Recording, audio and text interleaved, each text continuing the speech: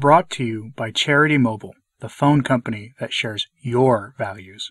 More information is available at CharityMobile.com. On this Sunday, I have for you a couple of short reflections from Plinio Corrêa de Oliveira. He was a Brazilian intellectual, journalist, and leader of the traditionalist Catholic movement early in the life of the movement. He passed away nearly 30 years ago, and he had a lot to say, as you might expect a leader of the early traditionalist movement in the church would. Here I have two short reflections. The first of the two is the longer. It is about an experience he had as a boy with Our Lady, and it really instructs us about the love of Our Lady and how Our Lady leads us to her Son, that there is no real devotion, there is no worship of her Son without devotion to Our Lady. Being devoted to Our Lady is essential to the worship of the Son. This is something controversial for the non-Catholics who might hear this, but that is a rather basic core Catholic teaching that goes back millennia. The second is a very short reflection on the Holy Rosary and how it is a powerful tool for our time for combating heresy. It's especially pertinent. He wrote this during the Second Vatican Council. I want you to think about what probably prompted him to write that. Without further ado, Plinio Corrêa de Oliveira. Under the Merciful Eyes of Mary, by Plinio Corrêa de Oliveira. Trying to explain the essence of my devotion to Our Lady, I recently found an image that, although very simple, expresses my thought well. Let us imagine a well-formed polyhedron. If its faces are triangular, looking at one of them, in some sense we can see the others, for they are all triangle-shaped. So it is with the Mother of God, whose perfection is supereminent, and to whom the Church renders the cultus of hyperdulia. When we consider one of her sublime qualities, we see that she has an equally high degree, all the other virtues of which a human creature is capable. For example, knowing her faith, one understands her hope and her charity. Seeing one side of the polyhedron, one can intuit how the others are and their dimensions. If a polyhedron is not exactly like this according to geometry, at least the image can serve as a metaphor. What first touched me most in Our Lady was not so much her virginal and majestic holiness, but the compassion with which she looks upon those who are not holy, hearing them with pity and answering them generously. Her mercy, in short, has the same dimensions as her other qualities. In other words, it is an inexhaustible mercy of great clemency and patience, prompt to help at any moment in an unimaginable way, without ever letting out a sigh of fatigue, exhaustion, or impatience. She is always ready not only to reiterate her goodness, but to surpass herself, so that when such mercy is shown, even if it is poorly received, another even greater follows. It is as if our abyss attracts her light, and the more we flee from her, the further she extends to us the graces she has obtained, casting light in our direction. How did I come to realize this? As a boy, having gone to the Church of the Heart of Jesus and taking notice for the first time of the statue of Our Lady Help of Christians, I was not favored by any vision, ecstasy, or revelation, but I felt touched as if the image were looking at me, and I had a kind of personal knowledge of this unfathomable goodness that totally enveloped me. Even if I wanted to run away or reject her, she would hold me affectionately and say, "My son, come back, here I am." And this made me understand the depth of that mercy. First of all, I became calm for the rest of my life. In fact, no matter how great our problems were, if we are enveloped in this mercy, we can rest. Because when someone is not brutally insensitive and turns to the Virgin Mary, she eventually resolves everything. And note, one of the things that most impressed me, in the ambiguity of a child's mentality, this was very clear to me, was to understand that this was not a privilege for me alone, but it was her attitude towards everyone. With all the people who have ever existed, and with all, and will exist, all the sinners who are on the streets, in the houses, the streetcars, the vehicles, she is exactly like this. Many, however, reject her. Whenever I see people who are agitated and full of problems, I have great pity for them and ask myself, why can I not transmit to them a look like the one I received from Our Lady? They would be calm for the rest of their life. I cannot fully express what that grace was. When I pray that passage from the Magnificat, He has mercy on those who fear Him in every generation, I always think this is very true, and it accomplishes through Mary Most Holy. She is the insatiable mercy that does not fail, but that multiplies solicitously, kindly coming down to our stature, and, out of compassion, making herself even smaller than us, so as to accommodate us. In considering this mercy, the virginity of Mary Most Holy comes to mind, for these notions are, so to speak, contained with one another. If we know her mercy, we know her purity. It is, once again, the image of the polyhedron. She is pure, with an unspeakable degree of purity.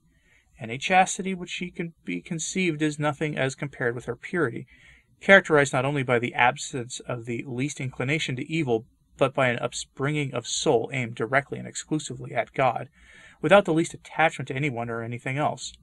It is a total élan of an impetus, integrity, and desire for the absolute, which is immeasurable. The purity of Our Lady, compared to that of other people, is like the whiteness of snow compared to coal. And from my perspective, purity comes together with the concept of fortitude, which does not simply mean that nothing can break it.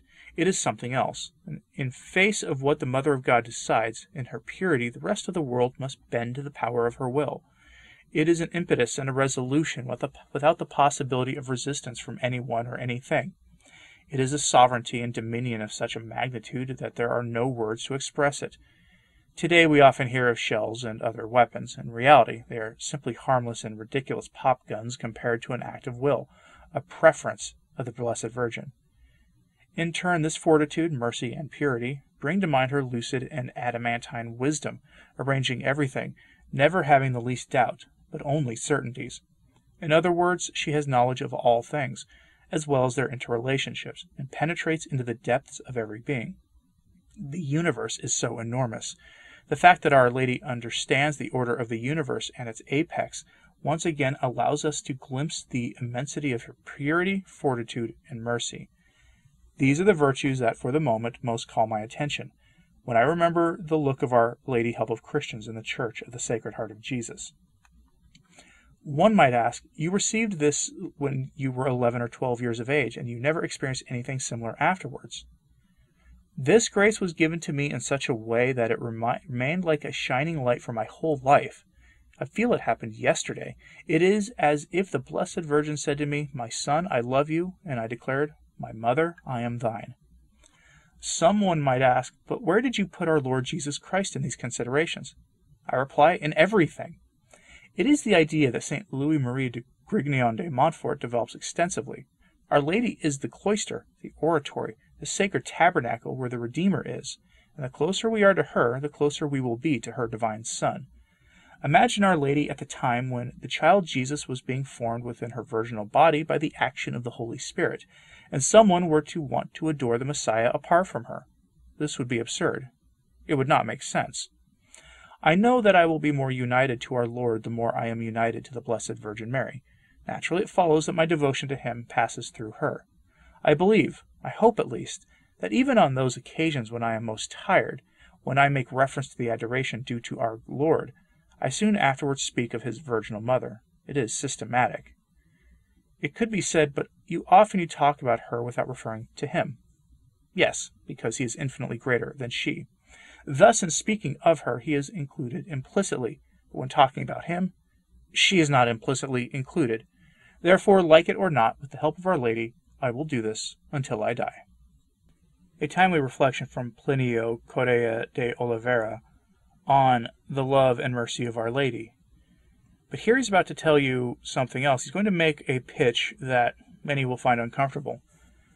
It used to be that when we spoke of praying the rosary, it wasn't praying, 5 decades a day. It was the full rosary, a day, 15 decades. Not 5. That was what was said when we pray the rosary. When someone prayed 5 rosaries, 5 decades of the rosary, that was generally considered the children's rosary. That has become the standard rosary in our time. Plinio Corrêa de Oliveira has a short reflection on why we should consider praying the full 15 decades every day, and his attitude about it is rather simple. It's impossible, according to the saints and doctors of the Church, to pray with devotion even a single Hail Mary without distraction. So more is better. I'll let him explain the rest. Devotion to the Holy Rosary by Plinio Corrêa de Oliveira, originally written in 1964. As we all know, one great value of devotion to the Rosary is that it was revealed by Our Lady to St. Dominic as a means for reviving the faith in regions heavily devastated by the Albigensian heresy.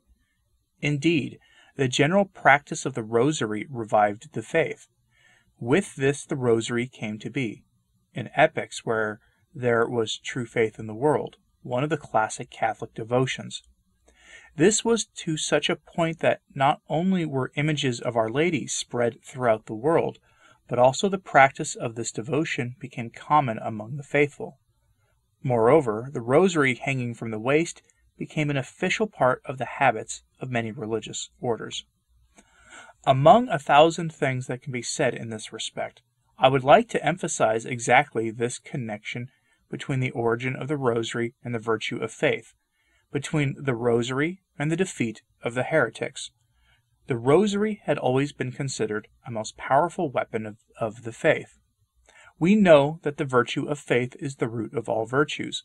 The other virtues must blossom from a lively faith, otherwise they are not authentic virtues. Therefore, we will not forge ahead cultivating other virtues while neglecting the faith.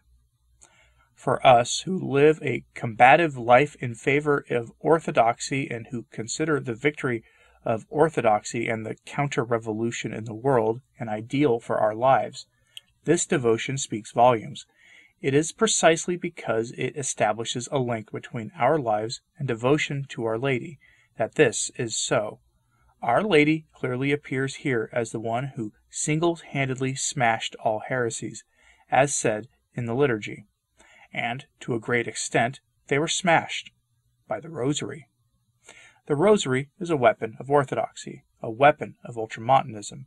It is a devotion through which we smash the roots of evil and heresy that we might have within us, and through which we defeat the heresy and evil in the fight they wage against us. Thus the Rosary is a typical devotion for us, and it is for this reason that we insist so much on it. This is so true that one can only consider the life of a member of the group as being normal, upright, when, among other things, he prays the full Rosary every day. It does not make sense for someone to say, "I prefer to pray 5 decades well than a full Rosary like a parrot." There was a saint to whom someone said this, and the saint responded, "Well then, pray 1 Hail Mary with all recollection." The person tried, but was not able to. Someone told me that St. Therese of the Child Jesus was never able to pray 1 Hail Mary in her entire life without distraction. The truth is that to pray a Hail Mary without distraction is no small feat. Once one is limited to praying just a single Hail Mary with difficulty, even with a certain distraction, it is better to make up for the lack of quality with quantity. If all I can do is pray Hail Marys distractedly, it is better to pray 50 Hail Marys distractedly than 1 Hail Mary distractedly. This is evident. Despite this deficiency, praying the Rosary has great value. It is a prayer of humility. It is not presumptuous. It is free from the Protestant error of paying excessive attention to things. On the contrary, it understands human frailty and propels things forward.